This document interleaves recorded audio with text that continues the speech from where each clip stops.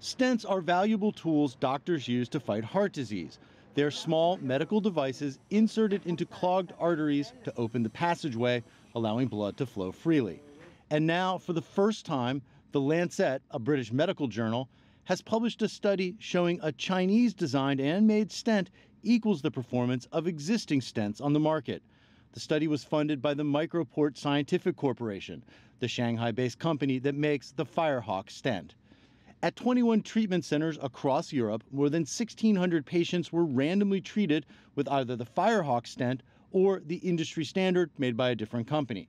The study found no significant difference in outcomes between the two products.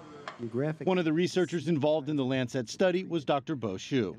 Right now, it's a leading device in China. I hope today is very exciting and to show the large randomized trial for the first time for a Chinese device. The Firehawk stent has tiny laser-etched grooves containing medication that prevents the body from rejecting the device. Another researcher involved in the study said the Chinese stent works. This is a fantastic workhorse stent platform, now proven to be safe and effective. The device is currently approved for use in 36 countries and territories. The company will continue clinical trials and expects to expand into more countries soon.